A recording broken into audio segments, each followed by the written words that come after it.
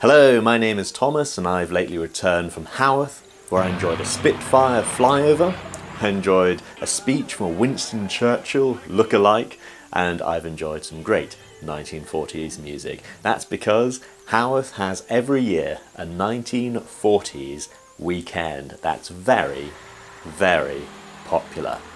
It's a very small village, Haworth, probably most famous for being home to the Bronte sisters, those giants of 19th century literature who gave us such works as Wuthering Heights. Their father was the vicar at the church there, and you can still go today and get a little bit closer to them and their stories. But once a year, Haworth is taken over by this special event.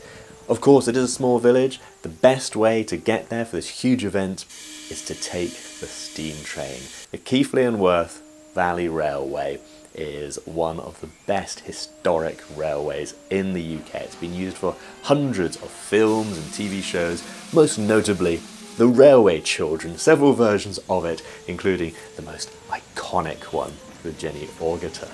I took the Keighley and Haworth Valley Railway to Haworth, stopping off at Oakworth, which is one of the key locations in the film. And it was wonderful to have a little wander around. If you're not familiar with this story, I've got a link to a podcast episode on the Railway Children, which is in the description below.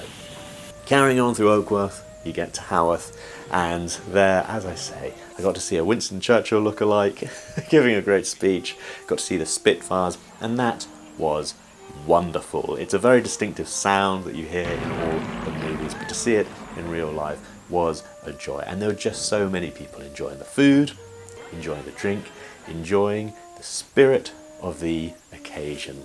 As I say, this is a great get-together. People normally do dress up especially for it. I'm in civilian wear, of course, but you can find plenty of those in uniforms of the 1940s. I would recommend absolutely anyone to go. So maybe I'll see you there next year.